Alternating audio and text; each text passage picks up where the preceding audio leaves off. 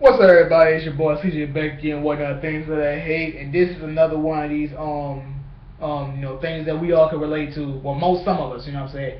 And it's dandruff. I hate dandruff. So it's like, obviously, dealing with dandruff, you got little white flakes in your head and junk. You got sometimes severe dandruff, some just a little bit of dandruff. When it comes like for me, I don't deal with what I use. I didn't have bad dandruff, but the one thing that kind of hit me the most is I remember freaking getting up, getting ready to go to school, and I had to brush my hair. And like when I look look in the mirror, you got dandruff all right here, and I'm like, I'm for me, I'm kind of scared because I'd be like, I'm like, I gotta hurry up and get down to the bus.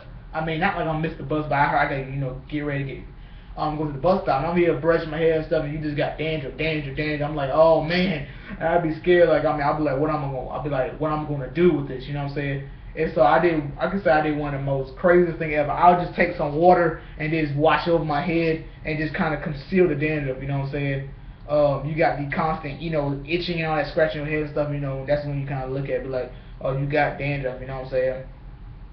But to this day, I don't really deal with that no more because obviously you got dandruff shampoo, which is the best one they have is Head and Shoulders, which is the one thing. But this is when you do what we all hate with dandruff. You know what I'm saying? Get to the point like you get your hair cut, you brush your hair, and it be on your forehead, and then you do whoops.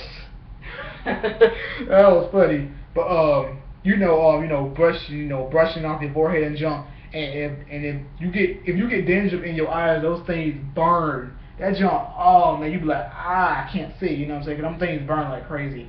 You might get on your shoulders, on your shirt and junk. That's what this is embarrassing. You know what I'm saying? Dealing with dandruff is embarrassing. You know what I'm saying? I don't want to go to school. You got the girls making fun of you, all that good stuff. Talking about, but hey, I ain't got to worry about it no more. You know what I'm saying? I just kind of say during little, high school, about 10th grade, so I just, kind of just didn't.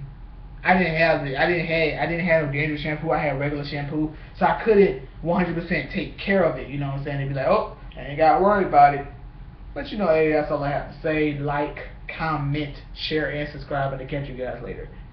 Deuces.